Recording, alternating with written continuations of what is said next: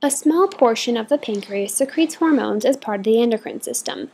Pancreatic islets, or the islets of Langerhans, are the endocrine clusters found among the exocrine cells of the pancreas. Here, alpha cells produce glucagon and beta cells secrete insulin. Insulin lowers blood glucose levels and is released when glucose concentrations exceed normal. Glucagon raises blood glucose levels and is released when there is a deficit of glucose in the blood.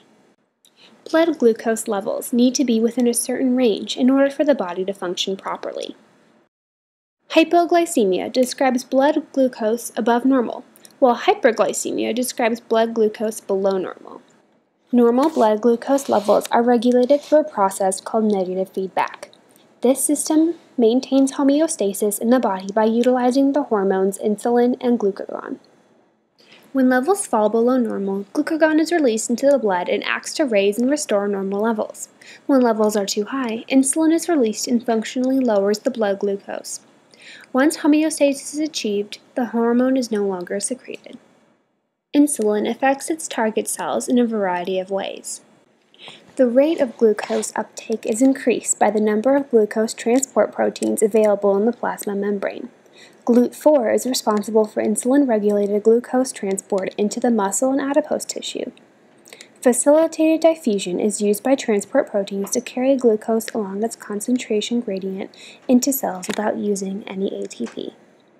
The utilization of glucose is maximized along with ATP production. Through glycolysis, glucose is used to produce ATP, the molecule of energy. Glycogen formation is stimulated so that excess glucose is stored as glycogen in skeletal muscle and liver cells. Amino acid absorption and protein synthesis are also stimulated. Adipose tissue, or fat, absorbs fatty acids and stores them as triglycerides. Glucagon works by reducing glucose use in the body and releasing that glucose into the bloodstream.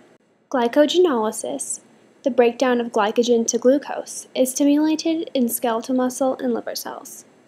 The breakdown of triglycerides into fatty acids in adipose tissue is also stimulated.